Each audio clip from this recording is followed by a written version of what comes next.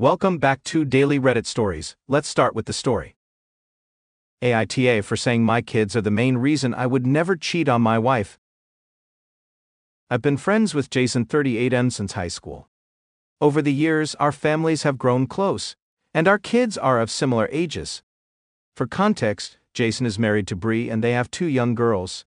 Last month, Bree received anonymous messages suggesting that Jason was cheating on her.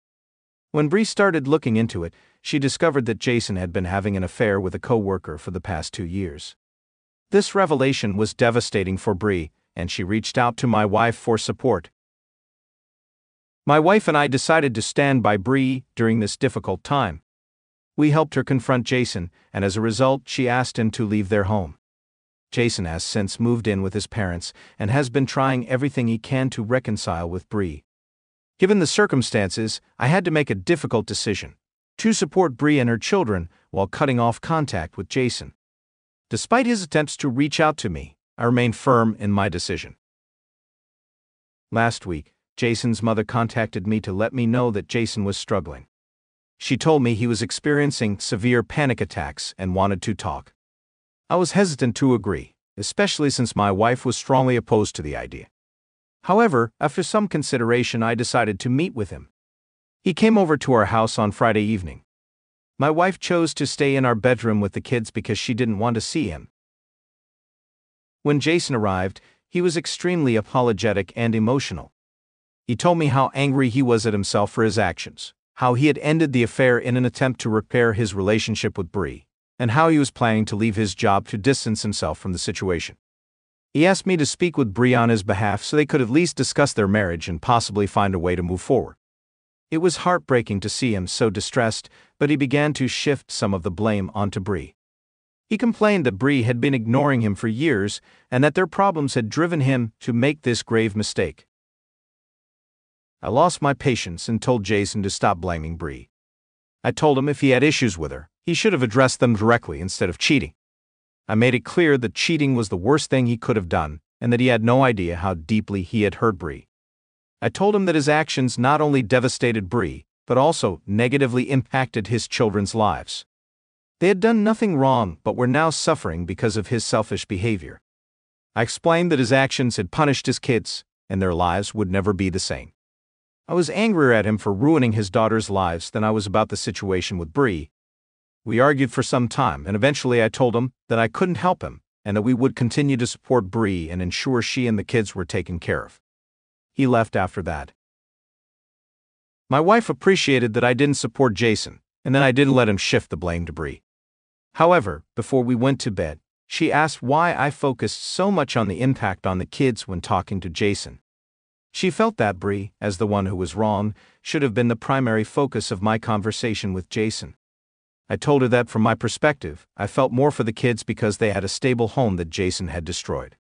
My wife then asked if I would stop myself from cheating because of my love for her, or because of our kids. We also have 2 girls. I replied that while my morals would be the main reason, the thought of ruining our daughters' lives would also prevent me from ever cheating. My wife was hurt by my response because she felt she should be the main reason for my fidelity. I understand her perspective and love her deeply. However, I also want our daughters to have a stable and loving home, which is why I said what I did. Am I wrong for prioritizing my daughter's happiness over my love for my wife? Shouldn't she be the main reason for my commitment to our marriage? Update? I want to express my gratitude to everyone who offered advice on my previous post. The past week has been overwhelming, and I've been left feeling numb after what happened yesterday. As you know, Jason was caught cheating last month, and during our heated argument last week, I told him he should have considered his kids before engaging in a 2-year affair. My wife was upset that I focused on the kids rather than on Bree, who was the one wronged. I agree that my comments may have been harsh, and it was an emotionally charged situation. That night, I had a long and heartfelt conversation with my wife. I apologized for saying that the main reason I would avoid cheating was to protect our daughter's happiness and reassured her of my love and commitment. She was understanding and didn't hold it against me, but she did wonder why I kept emphasizing the kids during my conversation with Jason. The reason I focused on the kids was because, when Bree found out about the affair, she was devastated and reached out to my wife, who is one of her closest friends. I volunteered to look after Jason's daughters while Bree took time to recover.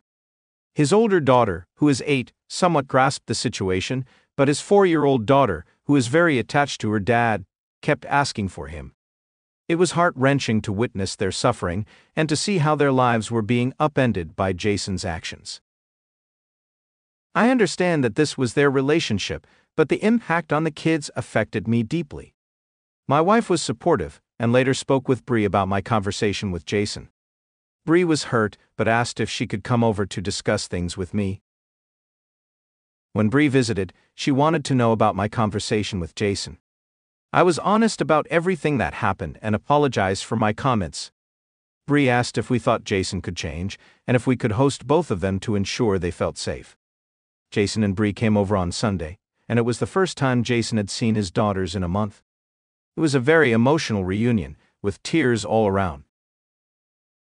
Jason apologized extensively to Bree, promising to do everything he could to make things right. He had given a 14-day notice at his job, vowed never to see his affair partner again, and suggested moving closer to Bree's parents for a fresh start. Bree accepted most of his promises, but decided against moving. They agreed that Jason could return home, and they would work on their relationship from there. They thanked us for our help, and Jason also apologized to me for the drama. While it seemed like a positive outcome on the surface, my wife is concerned that my comments about the kids might have pressured Bree into taking Jason back. I never intended to interfere in the relationship, and I hope they find a way to heal and move forward. I'm seeking opinions on whether what I did was right, or if I accidentally played a role in getting them back together, possibly leading to more issues if Jason cheats again in the future. Honestly, this is exactly why I'm feeling so bad. I didn't mean to, but my comments might have made Bree feel guilty and stay with Jason. I've known Jason for a lifetime and never thought he was capable of betraying Bree. I no longer trust him and am unsure if I can continue being friends with him. The problem is, I really don't want to be involved in their issues anymore. I feel like Jason is my friend, but it's strange to give them advice about their own marriage. I don't feel like it's my place to tell them what to do. I know Jason is a terrible person for what he did, but I hope he will change and not hurt Bree any further. I always worry that Bree might end up in a worse situation because of something I said in the heat of the moment. Thank you everyone for listening to my story.